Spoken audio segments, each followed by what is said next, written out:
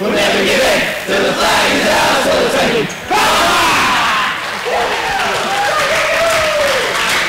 Well, there you go, boys. Cassisi with a tear in his eye and his hair messed up. He did get a bit of Powerade thrown on him, but no, look, a very, very good win, and they needed that one, didn't they, just to bounce back.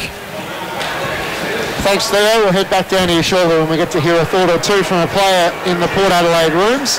The Power winners by 3 points, and sometimes you just need to get a win by any means necessary, Steve and Jamo, and given the Power have lost their last 3, 4 out of their last 5, just to snap the losing streak and to get back on the winners list.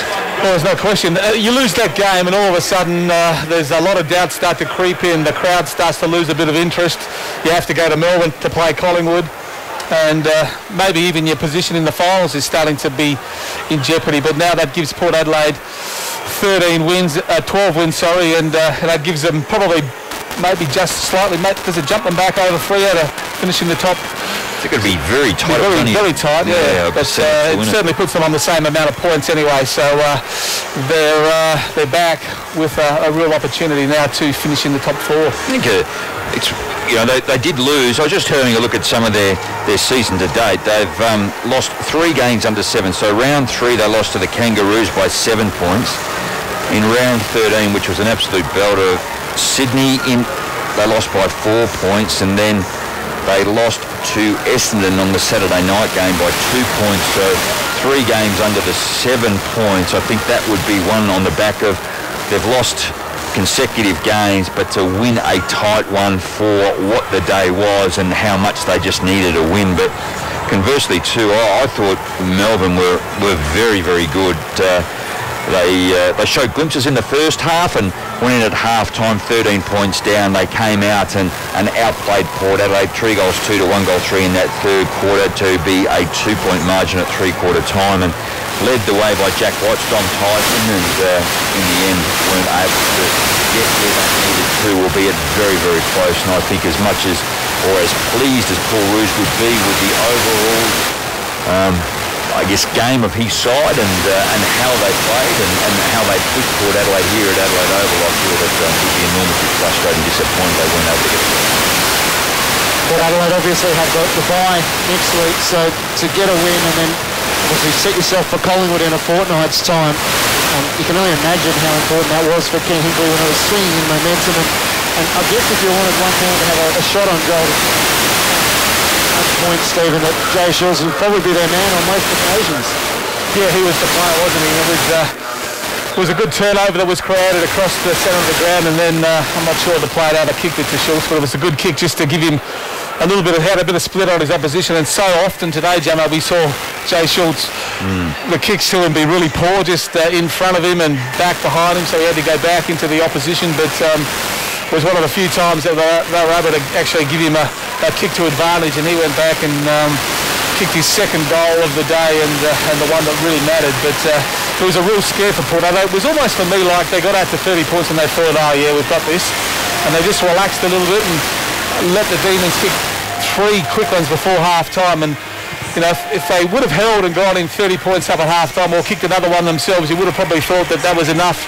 The Demons wouldn't have come out, but they let Melbourne kick 3, go into half-time with the momentum, and they came out and really controlled the second half, I thought. And we talked about that third quarter. I thought they were so dominant but only kicked 3 goals, and that's probably been a bit of an indictment on Melbourne for the whole year, unable to kick a big score, and they probably should have been in front.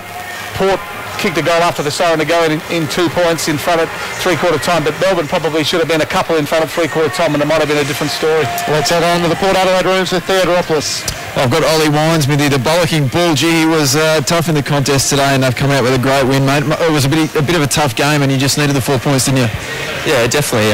Obviously, there was a big focus from the playing group to really give Dom a good send-off, and to be honest, we're still probably not playing our best football, but look, we grinded it out, and it was unreal to get a win for him. And Fairwell, such a great player for our club, and he'll go down in history as one of our most important and influential players. Pretty emotional moment, isn't it, mate? Oh, definitely, yeah. For myself, I've only been here for 18 months, but in that short amount of time, Dom's been a bit of a father figure for me, really guiding me along the way, not just on the football field, but off the football field, how to survive as an AFL footballer. So, yeah, it's going to be really emotional to see him go. He's a great mate of mine, and it's a great mate forever. Onto the field, it seemed like a pretty hot footy early on, and you managed to win a few contested possessions, and Melbourne took it up to you, but then you managed to just get a bit of a break on them, and obviously the Schultz just kicked the sealer. How'd you see the last passage unfold? Yeah, I don't think we got a bit of a break on them. I think they were probably better than us on the day, and they were ahead a lot of that last quarter, so I think we were just able to grind it out, win the contested possessions. I think we had a big focus this week. We've been running ourselves down that a bit the last couple of weeks, so it was good to get on top of that. And yeah, obviously Schultz, that was a massive kick. They're two great mates, and I would have thought that Schultz was going back and thinking do this for Don, so it was a great kick under enormous pressure. Up to you, boys. Ollie, Steve Williams here, mate. Congratulations. That was a real heart stopper. You've lost three pretty close ones this season, so to win one by a kick probably was quite satisfying. Oh, definitely, yeah. Our losses, we've been pretty close, so it was good to get on the other end of one and get a win. It's probably not how we wanted to win, and we would have probably liked to be more relaxed in the last half or last quarter, but obviously we got the 4 points, and we got a win for Don, so it was good. And 30 points up during that second quarter, and particularly really taking Melbourne to the cleaners as far as contested possession went, but then from that point on the Demons kicked the last three before half time and obviously went in with some momentum and thought that they were a chance to get back into the game. Yeah, definitely. What do you put that down to, the fact that you were able to look pretty convincing and then all of a sudden just drop that intensity perhaps? Yeah, it was, we came in at half time and Kenny was pretty honest about it, and he let us know about it, but yeah, I think they got out the back of us a bit, and it was probably the midfield and backs not pushing back enough to man their big men, and they got a couple of marks and a couple of goals, so it just shows how switched on you have to be. And look, we were up by 5 goals as you said, and like that, like flipping a switch, you can be only up by a goal or two, so we've got to get that right and make sure we put teams away in the first half. So Ollie, just bear with us for 30 seconds. We've got some of our Sydney News Radio audience who are departing. So Port Adelaide winners by 3 points, 10-12-72 to the Demons, 10-9-69. We finished with 2 goals to Jay Shills, also to Paul Stewart and to Justin Westhoff. Meanwhile, for the Demons, Dom Tyson finished with 2 goals, 26 disposals for Robbie Gray, also to Ollie Wines, Cam O'Shea with 25, while for the Demons, 32 to Dom Tyson and 31 to Nathan Jones. So a thrilling win at the end for Port Adelaide, prevailing by 3 points. Essendon and the Western Bulldogs are some of our audience after this match. So a thrilling win here at the Adelaide Oval in front of 37 fans. And we'll continue on for the majority of our audience. Ollie might have to have ducked away, unfortunately, for recovery, so that farewell coming right at the wrong time. But Ollie was one of the instrumental players in terms of the contested footy, where it felt in the last quarter where Melbourne had more of the run than the power, yet good sides find ways to win in those sort of situations. I just keep, he just keep impresses me, Stephen, around the way a guy in his second year can continually win the football, and he's playing like a senior player. And 26 disposals, 15 uncontested, 11 contested, 5 inside 50s, 9 tackles, 7 clearances, and and even late in the game, he was still running away from his opponent. But his maturity, and he spoke, I guess, of what Dom influenced and what he's been able to teach him. But he's going to be an unbelievable player if he's not already. Yeah, what stands out about him is, we see young kids come into the competition and have a really good first year, perhaps get under the radar a bit, and he had a mature body, so he was able to stand up to the rigours of AFL footy. But normally that second year, all of a sudden they know a little bit more about you, they pay you a little bit more attention, and he was able to just go from strength to strength this year, and just big and strong, and his ability to be able to win that contested footy is second to none. And just a quick look at the ladder at the moment, and Port still 5th on the ladder, but 132.4% compared to Fremantle's 133.2%. So the win was so important for their top 4 aspirations. Well, Fremantle took a massive whack yesterday, not just losing to the bottom side, but 9% they lost, and now Port Adelaide just 0.8% behind Fremantle, sitting in 5th. We'll just go through the ladder. Sydney and Geelong on 52 points. Sydney still to play in this round. They've got a massive game against Hawthorn next week. Hawthorn, Fremantle and Port on 48. North Melbourne on 40. Essendon, Collingwood and Gold Coast on 36. Gold Coast sitting in 9th spot. Then Adelaide 32 and West Coast 28. The West Coast you wouldn't have thought of a chance to play, but Adelaide in the finals, that is. Adelaide definitely a chance still to make that. How about Port Adelaide's last 5 weeks, Rod and Stephen? Quite amazing who they've got coming up. Collingwood away, Sydney at home, Gold Coast away, Carlton at home, and finish with Fremantle in Perth. It's a really tough run. If they drop those 4 points today, that would have almost spelt perhaps the end of their chances of even getting a home final, and maybe, as you said, Stephen, not playing finals. Well, that's quite true. That's you look back on games and say, well, we didn't play well, we were lucky, but we got the 4 points, and that's, I think, what they'll look back and say about today. They had a great crowd. They were really up and about. They had something, important for them as a playing group to play for in their former skipper Dom Cassisi. So just to do enough to win is so important. We saw them lose a close one by a couple of points to Essendon a couple of weeks ago, and they just couldn't afford to lose another one, and now they can lick their wounds a little bit. You would imagine Carlisle will probably be back against Collingwood. Angus Monfries is another one, so all of a sudden you start to get a few troops back. We heard before the game Ken Hinkley talking about Jackson Trengove perhaps back for the Sydney game, so that's what stood out today for me. When Hopsch and Pettard are playing on those bigger players back there, all of a sudden they look a little bit more reluctant to run and use their flair. The same with Tommy Jonas. So when you throw Carlisle and Trengove back in there, it does release those guys a little bit. They get some more run and work out on the back line. That's so important for the game, going to be able to turn the ball over in the back, kicking it down. Today, were willing to do that, and Melbourne were able to push some players through the midfield, and it was the Demons that were actually looking to take chances. We saw them in the last quarter take the ball from the back with some handball, just pretty much a made-up play, take it the length of the ground and kick an important goal. That was in the 3rd quarter, sorry. And Jeremy Howe, wasn't that's it. Jeremy Howe is a player, so that's what we're used to seeing from Port Adelaide, but they'll just be thanking their lucky stars that Joe Schultz was a player with the ball in his hand with 2 minutes to go. Well, what an amazing round. Sorry, gentlemen, amazing round. We've had, looked like a bit of a dud one, didn't we, this first half of round 18. We've had 4 incredible games and strange results, and still one game to come we're going to shortly. Bulldogs Essendon at Docklands. That could be interesting as well. So 2 upsets. The Cats won by 7 points against the Giants, and Port Adelaide have defeated Melbourne by 3. So value for money, given that there wasn't that much on offer this weekend. Just goes to show, doesn't it? And all the coaches have said, and a lot of people say, oh yeah, they're just saying that because they're playing one of the weaker sides. But if you don't come with everything, you're a chance to get beaten. And nothing could be truer said about today's game. And so, the St Kilda Fremantle game, there wouldn't have been a person in Australia, even Anthony Tucker, the most one-sided die-hard St Kilda supporter. You would have thought, oh well, if they kick 10 goals, you'd be happy, but to kick over 100 points and win by 50 odd against Freo is just goes to show the mindset right there with Fremantle. Saints get their tails up, and it's pretty hard to turn those things, particularly mindset thing. It's hard to turn it around in a game. Once you come with a poor attitude, you normally finish with a poor attitude. Best defensive club, in the last 2 or 3 years? Did you, by chance, try? Did you? No, please. I'm pretty happy this season with St Kilda getting 7 goals in teams. So to beat Freo by 58 points, unbelievable. It's the biggest upset of the season. I guess it's rivaling the GWS win over Sydney in round 1, isn't it? But to win by that much is incredible. Freo give up about 65 points a game. Might be the loss that, remember Port Adelaide when they won it 10 years ago, got flogged by North Melbourne a bit earlier in the season than this result by almost 100 points and won the flag. Maybe it'll kick-start Fremantle into action for the last 5 to possibly 8 weeks of the season for them. But it just shows again, sorry Jammer, with Freo, there's no Ballantyne, there's no the big ruckman, Sandilands.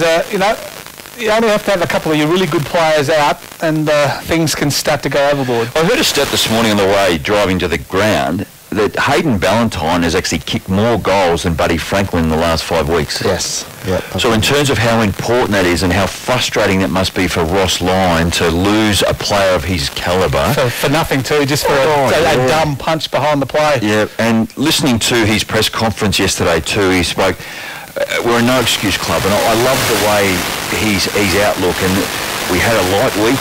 We got touched up, you know, and we will make sure that will never ever happen again. But geez, the outlook there, and that's where I thought Melbourne sort of did it all right today. I thought you touched on it, Stephen, throughout the call. The matchups, I thought they got really right. Yeah. And then you have a look at, you know, the Jared Polak, 8 disposals, 1 inside 50. Matty Broadbent, 12, 1 inside 50. So these guys, they haven't made an impact on a game. Wingard again. Yeah. Jared did a terrific job on him. So Paul Roos is definitely congratulated because the guys were given jobs, they did their jobs, and there was only a couple of poor players, probably Ollie Wines. Robbie Gray was another one I thought was terrific again today. He's such a good player, and probably him and both probably the two that are pushing for all Australian honours in the Port Adelaide team. I think the method will be tested too when you talk about clubs going into finals. They say, hey, we want to be able to play the good sides leading into it to keep you on the edge. Well, you couldn't ask for an any better finish. That's the way it's going to be able to get players back in that have missed some football through injury, and also they're going to be able to prove themselves, Port Adelaide, to make sure they finish either in the top 4, top 6. That's right. If they finish top 4, they've done enough in the last 6 weeks to say that they're going okay. Because the draw that they've got, you have to be going okay to win enough to finish top 4. Let's head back down to Theodoropoulos. I got James Frawley here, lads. Jim, pretty tough game. You guys had the lead, and it looked like you really set yourselves to take a huge scalp here, but just couldn't get it done. Yeah, pretty frustrating. Missed a few easy opportunities early, as today, I suppose. But yeah, it was pretty frustrating in the end. We come from behind, 5 goals down, and tried to hard to get back in the game. We got back in it, and unfortunately we got to slip in the last quarter. I think we held them to 3 goals in pretty much the last half of the game, so really defensive effort, but yeah, it's just pretty disappointing to get the 4 points, mate. Sure, no side's interested in honourable losses, but it must say a fair bit about your group that you can come to one of the most hostile places in footy at the moment and push one of the premiership favourites to, within a goal. Yeah, I think we've got a pretty good record here. We beat Adelaide early in the year, and it was a pretty way-forward game today. They got on top of the ceiling in the first half, but for the boys' credit, we fought back and got our noses in front, and I just couldn't hang on, so it's pretty disappointing. Up to you guys. Hey, James, Rob Jamieson. Mark Jamar's game was outstanding. 47 hit-outs today too. Yeah, he's been playing some good footy, Russian. I think over the last few years he had a few niggling injuries, and it's probably holding him back a little bit, but he's had his bleed right this year, and he's starting to play some pretty good football. Look, Jack Watts has copped his fair share, but that third quarter he had 13 disposals and 3 inside 50, so that's a glimpse of what he's capable of. Oh, definitely right, mate. You see him training every week. He's got some special skills, and he's going to be a really good player. I suppose he's been knocked around a bit in the media and that, but internally we know how good he's going to be, and like he showed that third quarter that he could turn it on, and hopefully he can be more consistent in his game and do it over 4 quarters, and he's going to be a good player. James, Steve Williams, I thought some of your matchups, you've obviously done some homework, and Polak was certainly cut out of the match. Wingard, just the ability of your guys to concentrate and keep those, that match winners for Port Adelaide, particularly their ability to break the lines and open the game up. I thought you shut them down well and did it for the whole game. Yeah, I think going into the game, Ruzzi's pretty switched on with all the matchups and the kind of thing. I think Neville Jago playing in the back pocket on Wingard. He's done a job done the job on him a few times now this year, and we have full trust in Nev and get the job done. And there's no real run with Roland Pollock, but whoever was on him just had to take him, and they did a good job. And Dom Tyson, you gave away your number 2 draft pick for him, but I thought he was the best player on the ground today. Just his ability to win the ball around the clearances, and a couple of goals as well. He's really becoming an important player for you guys. He's just a big frame midfielder. I think he gets in under and wins a hard ball for us. It's pretty hard to stop because I don't know what he weighs, but he's probably around the 90 kilo mark for a midfielder, and so he's pretty heavy. But yeah, he's skilled around the goal, and he's got that goal sense to kick him from anywhere, and hopefully he gets going on for playing some good footy the rest of the year. But he's had a pretty consistent year for the D, so hopefully he can keep going. James, it's Matt Clinch upstairs. We felt like your forward line probably structured a bit better than Port Adelaide's throughout the match with yourself, Pedersen and Chris Stores. Do you feel like that's one aspect that's really coming together well? Yeah, I think so. We mentioned it during the week. with Cole and Tringo out, probably a bit undersized, so they had 2 talls and their forward line, so Rizzy said we'll chuck you forward, and I think we tried to work it out as well as we could to kind of off the one-on-one matchups, and we did that well most of the game, but we just couldn't hit the scoreboard when counted the most. James, I appreciate you having a good chat to us. Well done today. Commiserations. Thanks, boy. James Frawley joining us on Grandstand AFL. Port Adelaide winners by 3 points, 10-12-72 to the Demons, 10-9-69. Who has the votes this afternoon? I've got the votes, and I'll read them out for you if you like. I'm giving 1 vote for the ABC Footballer of the Year to Robbie Gray. I thought he was Port's best player. Probably just pipped, I thought, Ollie Wines, but Robbie had 26 possessions, 16 of those were contested. He had 4 inside 50s, 6 tackles and 8 clearances. So he was one of the real reasons why Port, who were really under par, were able to win the game.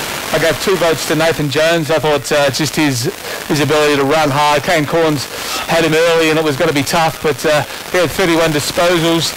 He had 11 contested. He had 4 inside 50s, 5 tackles and 4 centre clearances, which are really important when the game is opened up, and if you can get the ball out quickly from there, it's so important to your game. And 3 votes for me was for Dom Tyson, just being contested possession, 7 tackles, 5 clearances, big and strong, a couple of goals to go along with that as well. And number 2 draft pick was swapped for him, but he's a big, mature guy ready to play footy, and he's going to be a star for the Demons in years to come.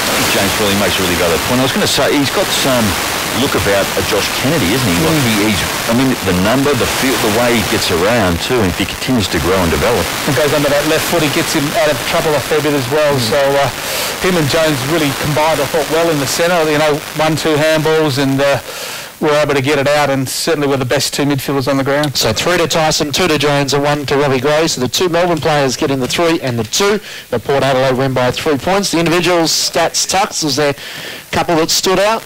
Well, definitely a couple of the players that Stephen just mentioned. Obviously, Dom Tyson, 32. Nathan Jones, 31. I think he only had 4 in the first quarter, so really worked his way into the game. Rowan Bale, 21. Fantastic goal in the last quarter to get the Demons back within a couple of points. Jack Viney, looking forward to seeing him play over the next 10 years. He's tough. 21 disposals of him. James Frawley and Jack Watts, 19. As Jamo said, Watts had 13 in the third term, just 6 for the rest of the match. For the winners, Robbie Gray, Ollie Wines, 26 disposals. Cam O'Shea, he was pretty good down back. 25 disposals for him, 16 uncontested, took 12 marks, game high 12 marks for Cam O'Shea. Brad Ebert, 24, Justin Westhoff, 21 disposals and a couple of goals.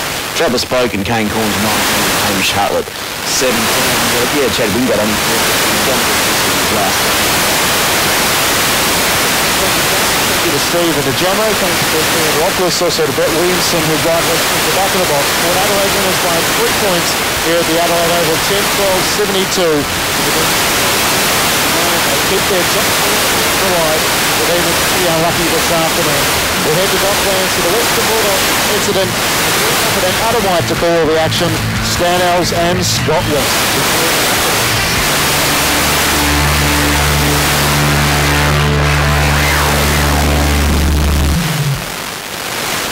Hi, I'm Adam Gilchrist, Chairman of the National Australia Day Council. Would you like a say in who becomes the next Australian of the Year? If you know of someone that's doing great things, why not nominate them? There are 4 award categories: Young Australian of the Year, Senior Australian of the Year, Australia's Local Hero, and the big one, Australian of the Year. Nominate online at australianoftheyear.org.au. The Australian of the Year Awards, proudly supported by ABC Local Radio. Grandstand AFL. 100% pure footy. You're with Grandstand. Live and commercial free. Grandstand AFL. Grandstand AFL. Straight out of the middle, runs a long way, kicks it a long way, and kicks it straight. Grandstand AFL. Grandstand AFL. Gets the hand pass away from 30, kicks their 6th quarter. They need a kick up. The kicker is Crawley. He snaps. He goes. Welcome to live and commercial-free coverage of the AFL. You're with Grandstand. On ABC Local Radio and on ABC Grandstand Digital. ABC Grandstand Digital.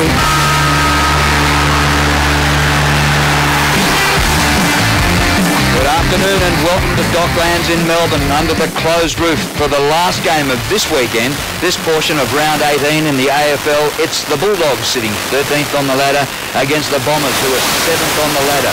Well, what a round of upsets and near upsets that we've had. Could we get another one here if the Bulldogs could upset the Bombers?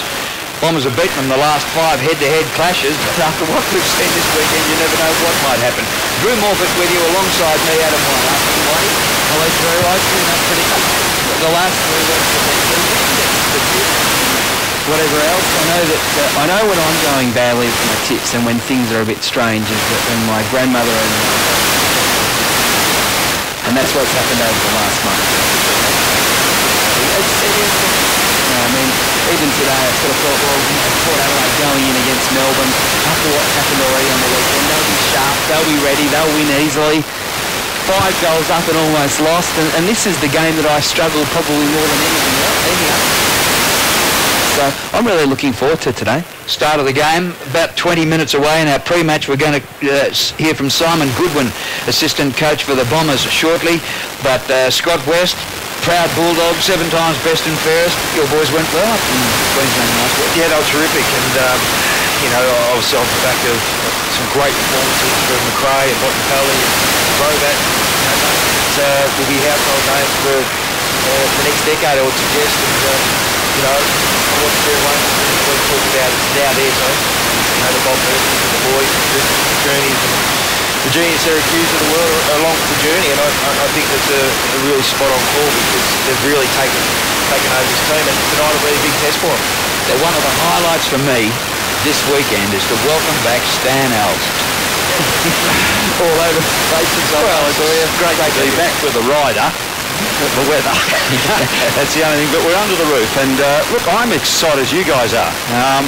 Because coming to this, I know there's been some terrific upsets, but this was the round that probably fascinated me as much as this game. And one of the reasons I say that, and Scotty's just talked about the emergence of players, but it's been the emergence of those players now embracing what Brendan McCartney's wanted of them. I think for a period of time the kids looked okay. I couldn't understand why is he crooked on McRae? Why is well, they just hadn't grabbed what he was on about, but now they have, and they're playing rightly. They're playing the brand of football which will take them forward.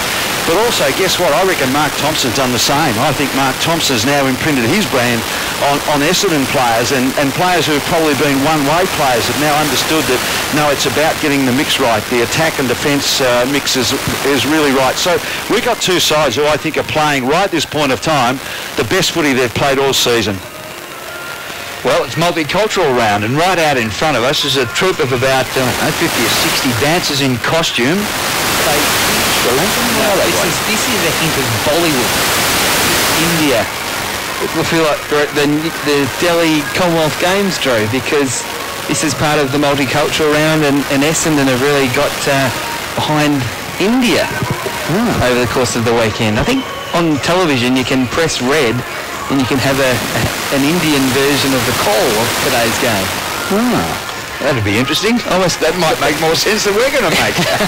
I actually got the fright of my life coming in. They had Chinese dragons and all sorts of things and drumming going on as I was walking in. They were extremely loud. Well, the Indian connection had completely gone through the keeper with me, so wasn't aware of that. Anyway, it's interesting to see multicultural round prior to an AFL game. Look, let's get down to the boundary line without any further ado. Our man on the boundary is Martin Blake, and he, a short time ago, caught up with the Essendon assistant coach, Simon Goodwin. Simon Goodwin, how's the week been at Essendon? You've obviously coming off a couple of very good wins.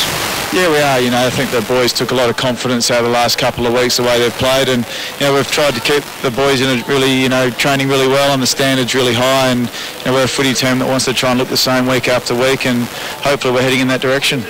You've had some clean air as far as the other matter that I don't even need to mention. It seems to be pretty quiet at the moment, at least externally. Does that help at all?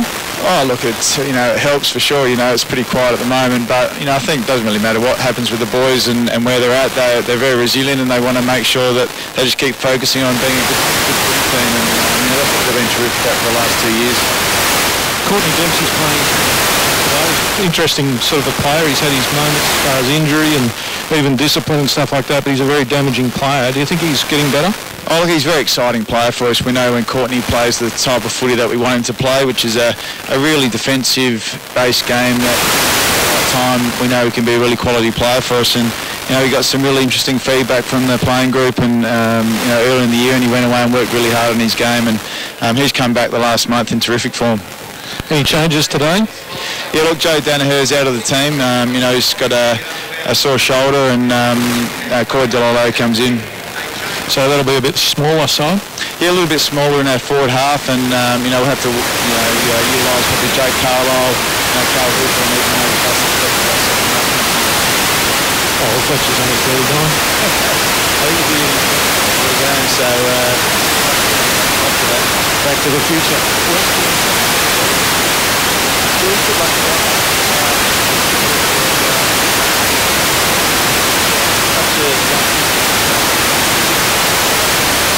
Sure that your players are aware of who they're coming up against, or is it business as usual?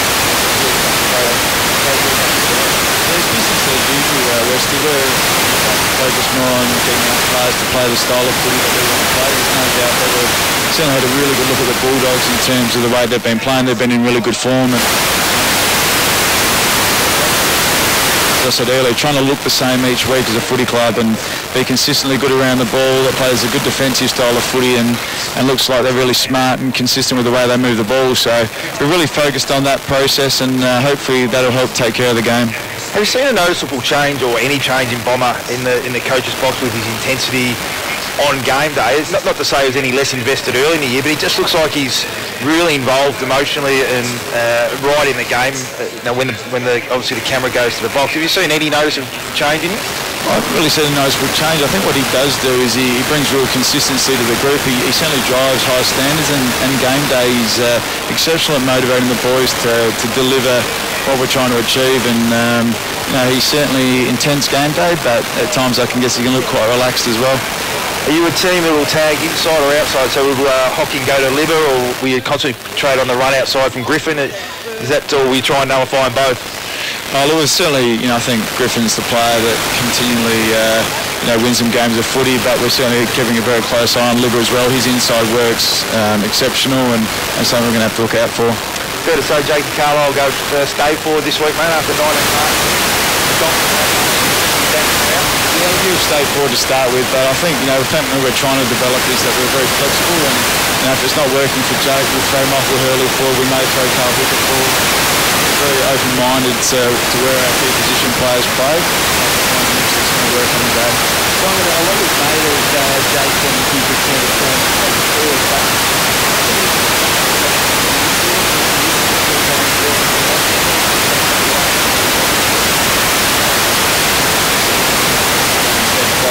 he probably just stood there and called it in, whereas, you know, Jake's we've been working on just getting him to move and moving certain areas of the ground, and you know, our mids are starting to kick the ball to him when they're out in space. So it's certainly a combination of both. Jake's now moving, and we're starting to kick a little bit better delivery to him. Did you see this form coming? It's a 7-week sample now. It's 5 wins, 2 losses. But remember Bomber saying in the first 8 weeks, don't worry, we'll be okay. I'm very confident in this group that things would definitely improve in the second half of the year. Did you have that same thought process?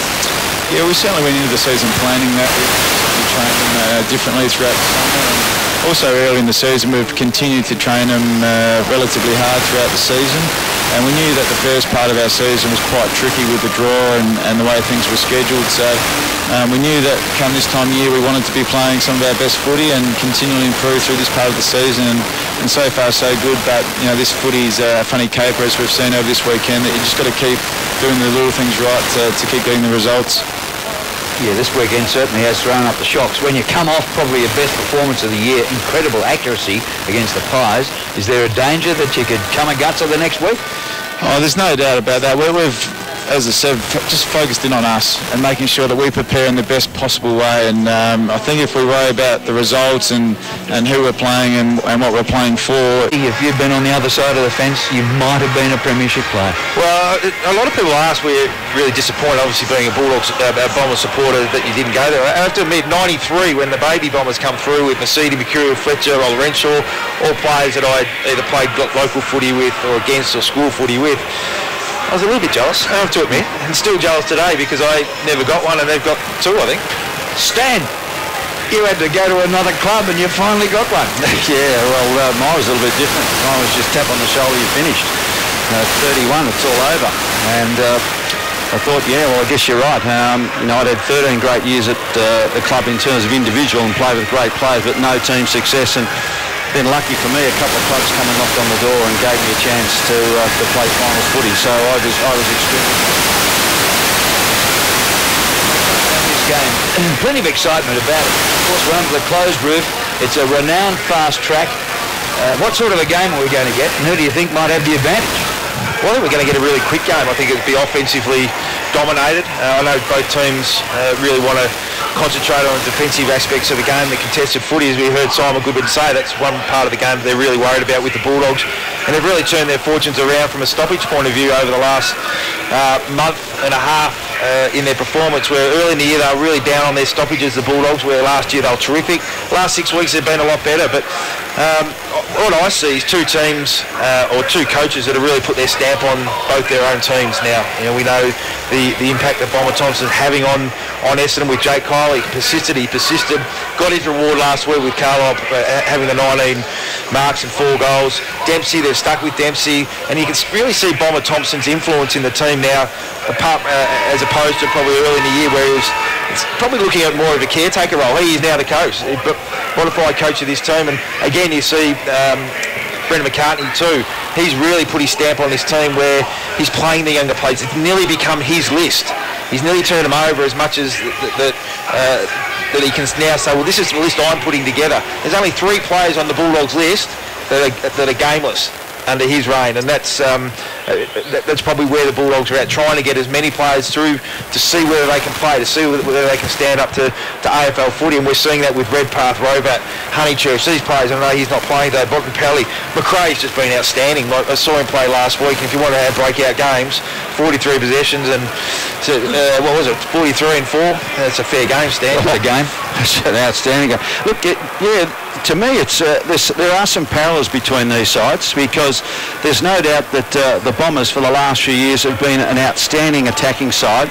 Their problem was they could get opened up and sides score against them. And I think Bart Thompson's come in and he's really tried to turn that around. And, you know, we're talking about Courtney Dempsey. Courtney Dempsey's only game was just take off, run past, attack. But now he's talking, no, son, you've got to do the other defensive bit. You do that properly, get that right, and we get the balance right, and you become a better player. And I reckon they've bought in. If you go back a couple of years ago, the Bulldogs were all attack, weren't they? I mean, that was the way they played. And then we got the situation where Brendan McCartney's come in and he said, no, I've got to teach you to be defensive. I've got to teach you the aspects of this game. And really, I've got to tell you, I bemoaned the fact that I'd watched them and I thought, when's he going to lift them off the leash? But he knew better. He knew better. No, they're not ready to be let off the leash. And he had to get them to buy in. In the last couple of weeks, I think they have bought in. So now we've got two sides who I think both coaches are really happy that they've got that blend right today. So I'm looking for that. I'm looking for that side again. Certainly the toughness, the in and under, but also when you get the opportunity, take the other side on, split them open, and then hurt them on the scoreboard. Well, Stan, to emphasise your point about Essendon, the Bombers have only had opponents kick 100 points against them twice this year. Yeah. Which would never have been the case in the past. So it emphasises what you've been saying about Essendon improving their defensive structure. I get a lot of people say, well, why don't coaches concentrate so much on defence? You've got to score to win games, and obviously good defensive structure allows you to attack positively as well. If you've got really good structure across the ground, your players stopping exits, spread nice and evenly. If you turn the ball over, you can actually go on a counter-attack, and that's good defensive teams have got good counter-attack. And my other argument to that is we get so many players drafted who are midfielders, who are attacking players, who've always been the best players at their junior club, but they never had to play defence. So there's an element of coming into the game that they don't understand how important it is, because they've always been the best player and play with ball in hand. I think there's also, for us oldies, there's that traditional thing of when somebody talks about defence, you look at the back half, the back six, but I think the critical component is to teach your on-ballers to play both ways. And there's certainly team defence. Yeah, the team defence. We're playing team defence, we haven't got 6 defenders. And the great thing is that when you've got players who have that capacity to get in the back half, to put those numbers, sometimes not even to touch the ball, but to stand in places that limits the opportunities to the other side to go, but then on the break, can just get you on the outside. And, you know, there's a couple of great players who are able to do that. And, you know, one of my favourite players in the competition is young Heppel. I think young Heppel has just got this down pat, his ability to get in the back half. He can do the tough stuff. But you watch on the break. He's on the break and he gets on the outside and does that. So he's great. And that's what I said again. That's why McRae, Bontempelli, McCartney's teaching him that aspect as well. Yeah, Heppel up to 28 possessions a game and has actually really lifted since Joe Watson's gone out of the side despite the extra attention. He's actually gone to another level. I got to hope. I reckon a lot of Essendon players have stepped up. I reckon they really stepped up when Joe went, and we were worried about that. They stepped over even more to when Goddard went, and we worried about that. I just hope with Goddard coming back, and then Joe when he comes back, the other blokes don't think it's now time to step back. If they can maintain that level, Essendon's really well on their way. Well, they need to see it as a bonus that they've come back into the team. That's what I think. Joe, you know, obviously with the 10 weeks out, he's not going to be the Joe Watson just after pre-season coming fresh and fit into a season. He's going to be the player's a little bit underdone. And Goddard, again, he's had continuity. But again, you've got to see it as a bonus that you get these good players into your team. Well, for this multicultural round, tossing the coin out in the middle was Tom Liberatore for the Bulldogs and the 100-game man Courtney Dempsey. And Libba has won the toss and elected to kick to the Footscray end in the first quarter, which under the roof there's no wind advantage obviously, but that's to the left-hand side of your radio dial. And out on the boundary line is Martin Blake. Welcome to the show. Hello Drew, hello gentlemen. Well, it's very nice down here with the roof closed, quite pleasant. The ground's in not bad condition. A little bit of a sandy patch straight out in front of us on the dock side of the ground. I was watching Brendan McCartney wander around in the warm-up and he had a warm embrace with Bomber Thompson, who of course he worked with for a long time at Geelong and Essendon, so a lot of familiarity between these teams. We've got Wayne Campbell, the umpires director for the AFL, sitting near me. I hope he's got Razor Ray Chamberlain's earpiece turned up at the right volume after what happened last week. You get a good view of those Bollywood girls? No, I was wandering down. Oh, righto. So here we go, Sunday twilight footy from Dockland Stadium in Melbourne to complete the first half.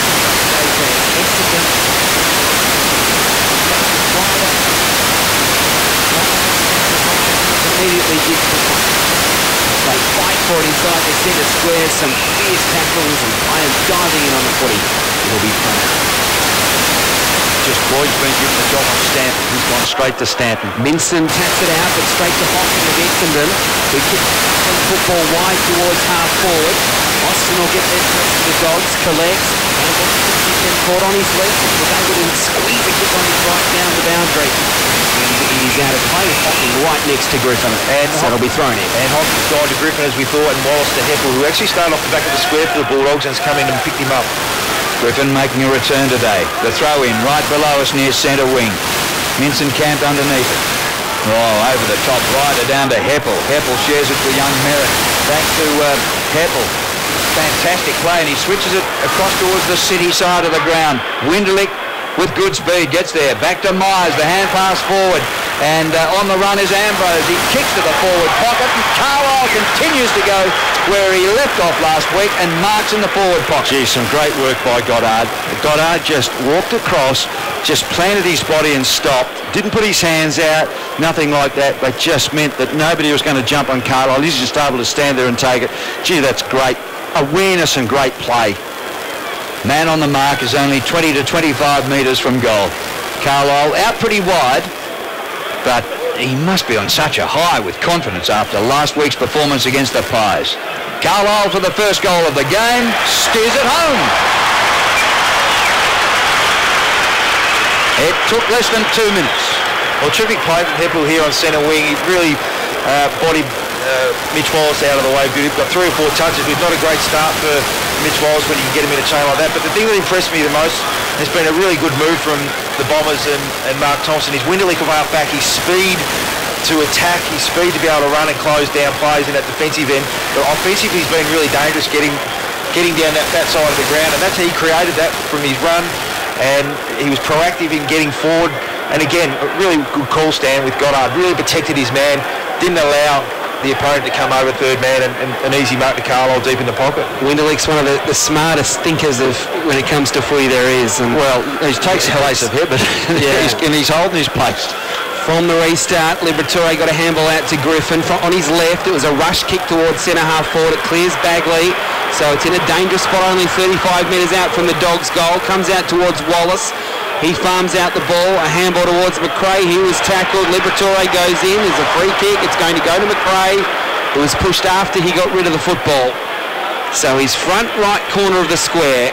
He kicks well up towards and finding Bontempelli, who just cruised out from full forward.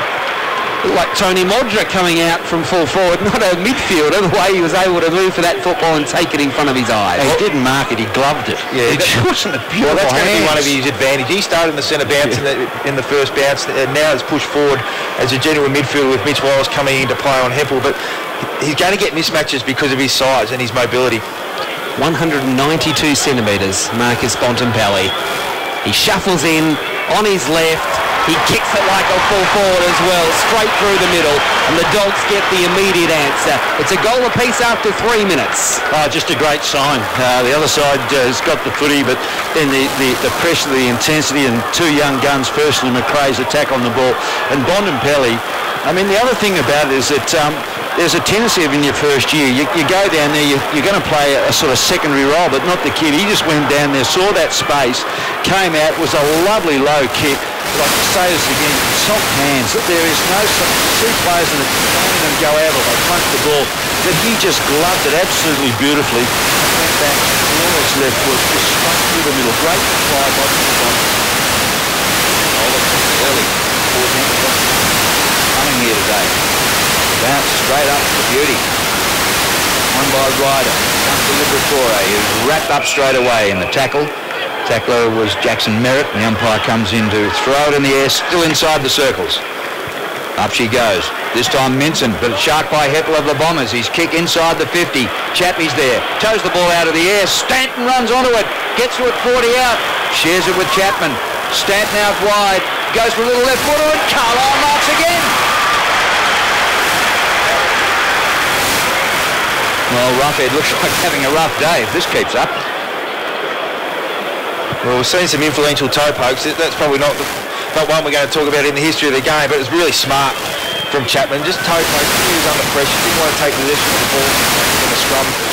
Just allowed the ball to go out in front of Stan. They worked well together to find Carlisle again. Jake Carlisle, very similar shot to the one successful. And this time, Mason to the near side, through for a minor score.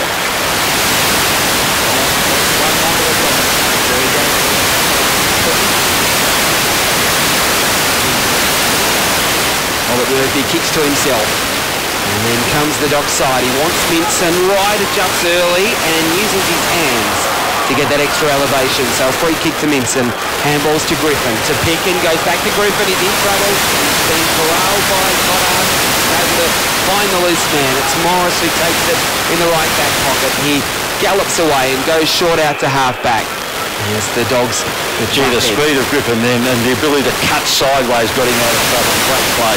It goes short to Kobe Stevens, who's going to centre it up. It looks like he's running at the moment, takes a bounce. He's not sure whether to handball or kick. He chips it back to Roughhead. He's almost back at fullback as they switch from the City side to the Dock side. Roughhead's kick has to be good. It is. And Easton will took the mark, having to use a fair bit of gas just to get there to take the mark. He squares it back into Roughhead, still inside defensive 50. But he's conceded 2 marks to Carlisle already. Bombers are tightened up the defensive area. Bombers by a point early. Kick by Roughhead. Well, Austin gets rid of his opponent, gets away with it and takes the mark. Just over half-back flank with a short pass up to the wing and Liberatore marks. And that's the problem with going back and forward at half-back is you allow the opposition to filter through and get one-on-one and really stop your flow. Liberatore's kick to half-forward. All Essendon with the numbers and the ball hacked up the ground by Hooker. It comes to Pickin who juggles but gets hold of it. Finds Roughhead. Back to Pickin. Pokes the ball. Didn't go 15. Play on, says the umpire. Good call. Hunter. Kicks over the wing.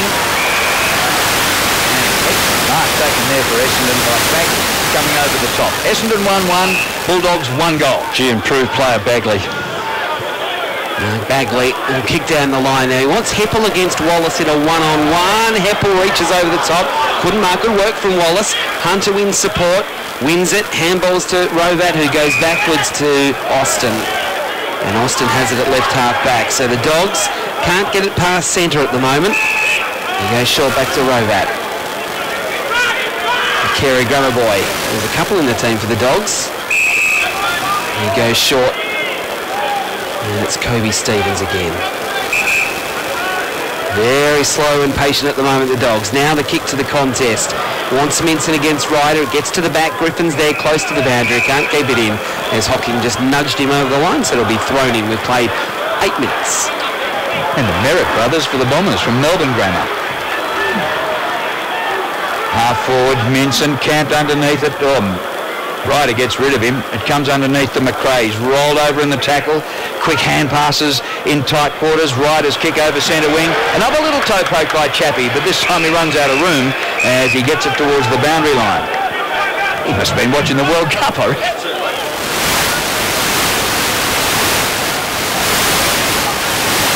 Boundary throw in just below us. Minson again will right jump in the left spot. Gets it down. Windlick misses with his kick. Wood has it, tackled by Heppel, and this will be thrown up. Umpire Nichols throws it up. Third man up there was Bontempelli. He won it down well to Hunter, who was immediately tackled, and it'll be thrown up. He's got some tricks in his book, Bontempelli. We just saw them, third man up, and the advantage of playing a 6'3" midfielder to be able to get up and over the top of the ruckman. This time it's Myers, third man up for Essendon. Tried to knock it to Zaharakis. He collects. Handballs to the run of Collier, who kicks long inside the 50. Merritt's there. Good spell there from Picken. Away from Zach Merritt, and it's been destroyed out of play for a throw-in. 40 around from Essendon's goal. So both teams at the moment just feeling each other out. In the opening 9 minutes. Ball gets thrown in, Minson and Ryder. Minson again gets the front position, taken over by Howlett, out of the pack, kicks towards goal. It's a little bit to the right. Oh, bad bounce! Carlisle's in the square, picks it up, turns around, handballs to Merritt. Merritt's kick is smothered. Oh, the Dogs dodged one almighty bullet there, make it now clear. With the kick out towards the 50, knocked towards the boundary line and helped over by Wallace for the safety of out of bounds. Roughhead was breathing a big sigh of relief that time. Well, he did the right thing. He come off Carlisle and attacked the footy. Unfortunately, with this oval ball, you just don't know where it's going to go sometimes. Terrific smother, Johannesson. Chance here for the Bombers. Ryder over the top once more. Wow, comes to Dalhouse. They hit him hard. Ball bobbles around inside a big pack. Morris lays a tackle. There's a high one in there. And umpire Razor Ray has paid the free to Essendon. And it's coming to Ambrose. So Patrick Ambrose marks the spot, which is about 43 metres from goal. And he goes back to the top of his mark outside the 50. Becomes an important player, Ambrose, for the fact that they're a little bit smaller down there without Mel Chambers in the team. It means they can't really push their ruck forward. He needs to get on the move and really help Carlisle create space. He's about the digits of 50 and need to kick from about 47. Ambrose hoists it high and long, and it gets there. Essendon's second. They're 2-1 to the Dogs' 1 goal. Yeah, well, he's an important player. He's been given an opportunity, played a lot of VFL football for Essendon. And as I said, with Bell Chambers out of the team, Ryder not being able to slide forward as much as probably what they'd like to, having to do most of the ruck work, he becomes important for Carlisle, because if he doesn't get on the move and Ambrose's man can sag off and become third man up on Carlisle and block his space, it's going to be really ineffective for Essendon. But if he can get on the move, create one-on-ones around the ground, we know we got that from a free kick, which is a good effort. But the most important thing is he went back and kicked it. You've got to take your chances, and Essendon are at the moment. Early stat differential clearances, Essendon 7, the Bulldogs 1. A big difference early in this match. Ryder wins the tap down. Heppel knocks it in the path of Zaharakis, who weaves through traffic, handballs to Hurley, now to Collier. Collier with a handball to Backley, who slips over in the middle. In trouble, got a handball back to Collier, now to Hurley. So they worked it okay. Hurley on the left, up towards Carlisle. Crashes the pack. Morris showed courage in the front though, and then won the ball. Gave it to Johannesson, who also falls over. He's in trouble. They all sit on top of him, but the umpire will call for a throw-up. Left forward pocket for the Bombers. Umpire Nichols throws it up again. Minson wins it down. There's a share put, Essendon free. It's going to Ryder in that ruck contest. Minson's not happy about it. He's arguing his case. Now he's played on Ryder. He snaps towards goal, and that's Essendon's third. So Minson continued to argue with the umpire, and Ryder said, okay, if you're going to do that, I'll just make my task that little bit easier. And the Bombers out by 13 points after 13 minutes. And I would suggest that's the thing that would enrage the coach.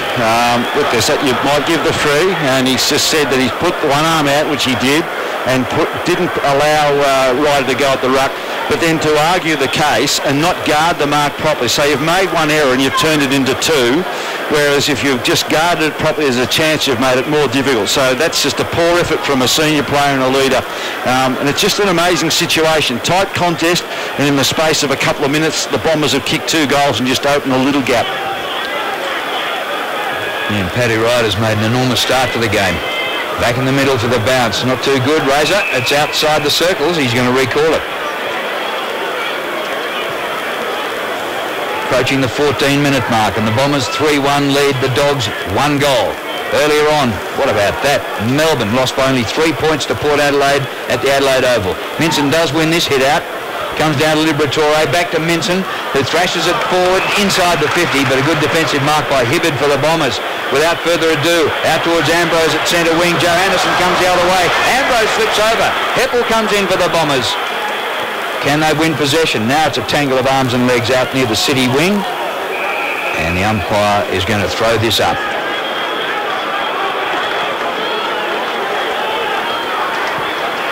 Both players slipped over Drew there. It's happened quite a bit in the first 10 or so minutes. Heppel wins a handball to Chapman. Defensive handball to Dempsey. Round the body, it's a dangerous kick back into the corridor. Dalhouse couldn't mark. Spoil came from Hibberd, but Dalhouse was first to recover. Gave the handball to Boyd. Boyd's handball is not good. Goddard cuts it off. Wins it at ground level. Gets the handball out towards Merritt. He was dispossessed. And now the ball is in dispute. Cramry crashes in against his old side. Myers wins it though for Essendon. Handballs to Goddard, to Hurley. They flick it around. Now Hibberd gives the handball to the runner Dempsey. His kick was partially smothered, but Dempsey goes again. Handballs to Ryder from the 50 to full forward and Carla. Terrific work, Dempsey off half-back. Really good hands. What I've really noticed about Essendon is when the ball hits the ground, they've got 2 and 3 numbers there to be able to work it out from a ground ball into a running attacking move through the middle of the ground.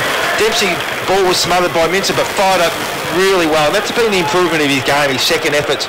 I reckon early in the year probably would have dropped their head, cursed, not got on with the game, but you just got to play the ball into Merritt. Terrific play from Courtney Dempsey off half-back. Now for Carlisle to finish the